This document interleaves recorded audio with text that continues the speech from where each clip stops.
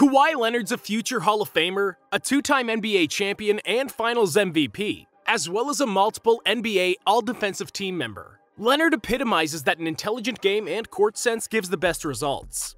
Due to his rather old-school vibe and laser-focused sensibility, Leonard's received many opinions from NBA legends. Here are what the NBA legends think of Kawhi Leonard.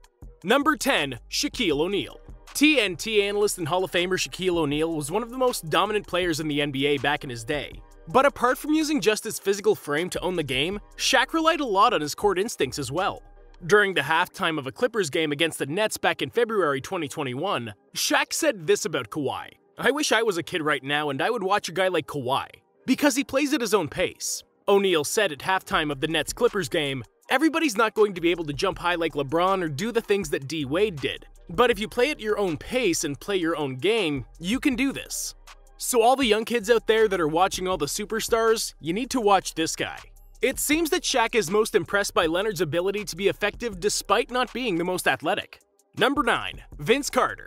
Now, speaking of athletic abilities, one guy known for having a lot of it back in the day was Vince Carter. A multiple-time All-Star and Slam Dunk Contest champion, Carter was well known during his time as a franchise player for the Toronto Raptors as well as the then New Jersey Nets.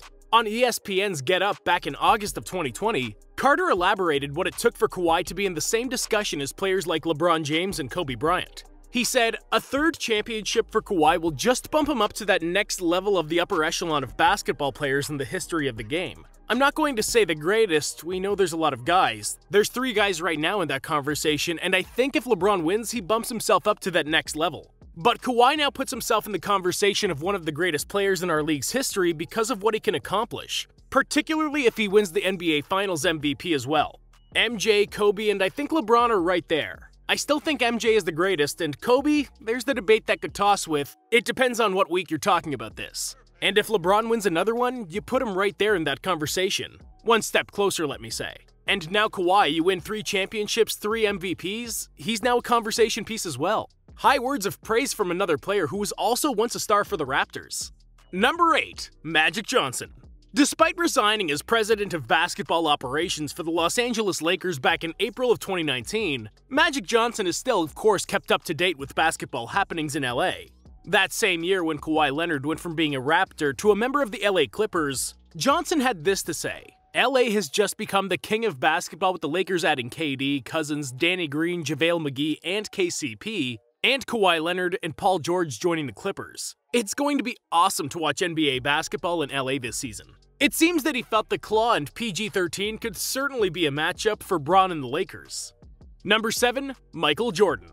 Although his airness rarely makes public statements regarding exactly what he thinks of players, Kawhi may just have the merits to warrant an exception. Back in 2017, Jordan held a summer basketball camp called Jordan's Flight School. Talking to his students, Jordan said that Leonard, who's a client of his brand, is the best two-way player in the game right now, and that he's probably the best in the game. Those strong statements from MJ are definitely to be taken into account when ranking Kawhi among the greatest to have ever played basketball. Number 6. Jerry West. Back in 2019, controversy brewed when a man named Johnny Wilkes, who claimed to be close with Kawhi's family, sued West and the Clippers organization for $2.5 million, saying that he's owed that amount of money for helping the Clippers sign the star. Kawhi himself said that Wilkes had nothing to do with him signing with the Clippers. As for Jerry West, a longtime beloved figure in LA, he had this to say via a representative: "I'm not aware of any lawsuit being filed against me, and I deny engaging in any improper conduct in connection with the signing of Kawhi Leonard." A voicemail allegedly from West was part of the lawsuit, and TMZ obtained the audio. The voicemail mentioned Sam Watson, who supposedly helped Wilkes with recruiting Leonard to the Clippers. The voicemail from West says, "Hey there, this is Jerry calling. I really want to thank you for trying to help. I heard this morning that everyone in the Lakers camp thinks they're going to get him. I just find that hard to believe he would want to go to that show, where he wouldn't even get his name in the paper. And he wouldn't be the face of the franchise, that's for sure. He might be the best player on the team, but hope things are well, and again, I really appreciate everything you've done.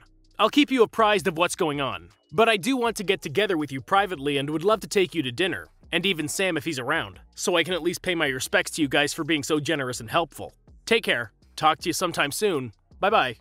Looks like no amount of money was promised there. What do you guys think?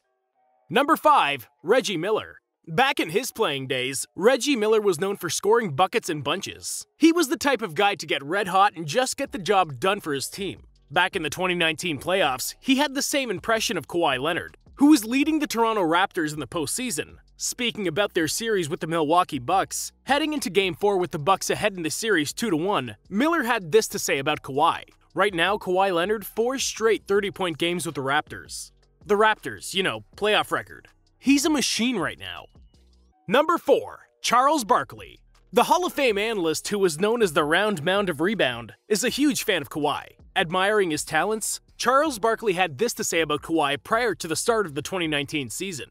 I don't hesitate. At this point, Kawhi's a better player than LeBron. He does everything better. He's a better defender, he's a better scorer, he's better at imposing his will on the game.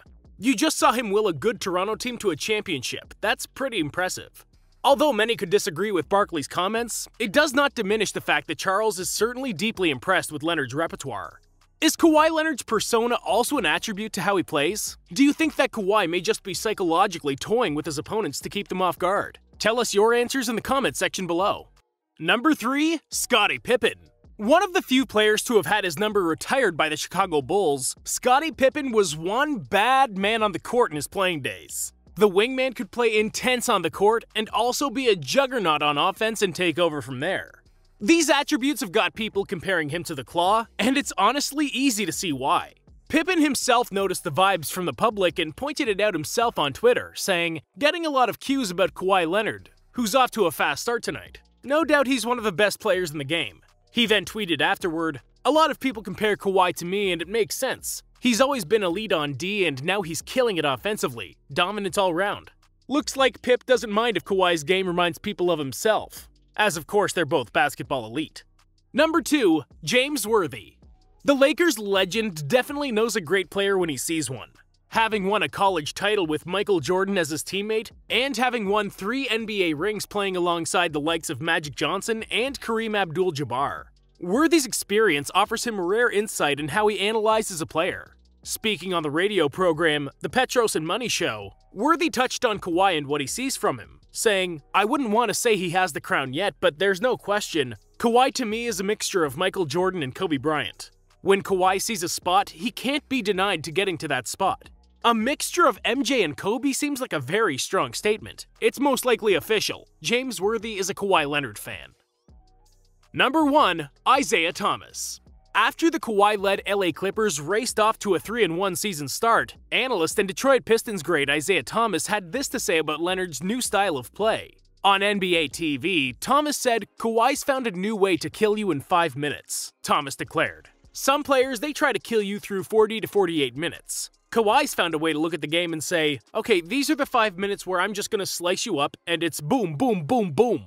Thomas recalled the opening night for the Clippers when they took on the Lakers, wherein Kawhi made up for his limitation in minutes with a spurt of what he can do, scoring 30 minutes and having 6 rebounds and 5 assists. Thomas noted he had a quiet 30, but it was 4 or 5 minutes where he just seemed like he was everywhere doing everything, and that's all that was needed to be done.